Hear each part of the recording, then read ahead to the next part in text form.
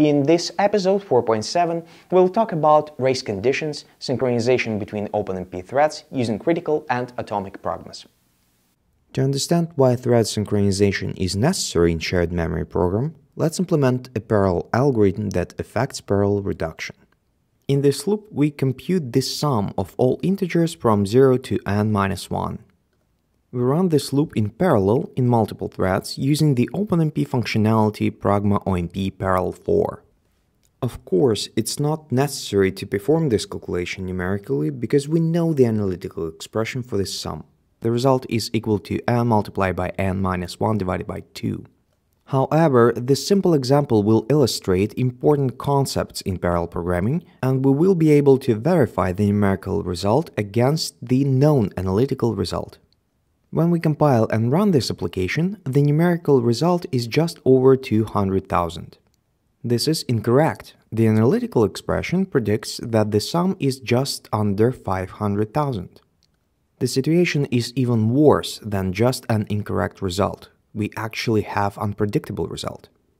Every time we run this program, the numerical result will be different. If we run it with different number of threads or on different processors, the range of numerical results from run to run will be skewed in different directions. This is happening because in our parallel loop, we have a situation known as a race condition. The variable total is declared before the loop, so it is shared. In other words, all threads access the same memory location when they modify this variable. What might happen is explained by this diagram. Suppose thread 1 and thread 2 try to increment a shared variable concurrently. Sometimes, between the moment that thread 1 reads the variable and writes the incremented result, other threads will not access the shared variable. In this case, the result will be correct. Other times, while thread 1 was incrementing the variable, thread 2 read the old value and incremented it as well. The result will be that when the threads write out their results, the result of one of the threads will be overridden by the result of the other thread. In this case, the net total will be wrong. When a parallel code allows multiple threads to perform write operations on the same memory address, this code is said to have a race condition. This is a race in the sense that the slower thread gets its result recorded, and the faster threads get their results discarded. Race conditions generally lead to incorrect and unpredictable results, so they must be avoided. There are two fundamental approaches to resolving race conditions: mutexes and parallel reduction. In this episode, we will demonstrate mutexes. In some situations, mutexes are the only way to make a parallel application with race conditions to produce correct results. However, if used incorrectly, mutexes can have a negative effect on performance. We will discuss this in more detail in this and the next episode, where we will talk about parallel reduction. Let's see how we can use the OpenMP mutex called critical section to stabilize the performance of the application. Mutex is short for mutual exclusion. The meaning of this is that the critical section allows one thread to execute a piece of code while the other threads are excluded from this code. In our code, we insert the statement pragma OMP critical in the parallel region and wrap its scope around the line that causes the race.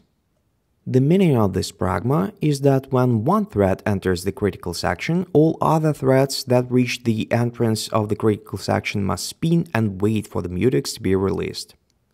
Our execution diagram now has a new property. While thread 1 is modifying the shared variable, thread 2 waits. Running this code produces correct results. However, the code runs very slowly because it is essentially serialized. Furthermore, enforcement of the mutex requires a lot of resources, so the code in fact may run slower than if the loop was single-threaded. Using a critical section is obviously overkill for this code. However, in other situations, critical sections may be justified, especially when they are not used inside the innermost loop. Critical sections are a heavyweight mutex. They allow the programmer to protect arbitrarily large code sections, however, the performance overhead of critical sections is relatively large. There is a lightweight mutex in OpenMP, which may be used to protect race conditions on a single scalar variable. This lightweight mutex is known as atomic operations. To apply the atomic mutex to our example application, we have to insert the statement pragma OMP atomic before the line that increments the variable sum. This statement guarantees that when multiple threads execute this line concurrently, the final result will be correct. Some serialization may occur, however, its overhead will be smaller than with a critical section. We can verify by experiments that atomic operations also lead to poor performance in this specific code. However, they may be justified in other situations, especially when they are used outside the innermost loop. The difference between critical sections and atomic operations is that atomics are applicable to only a single line of code that performs a read, write, update, or capture operations on a single scalar variable. Operators that can be protected with atomics are assignments, increments, addition, multiplication, division, and binary operations. No tricks are allowed to extend the applicability of atomic operations.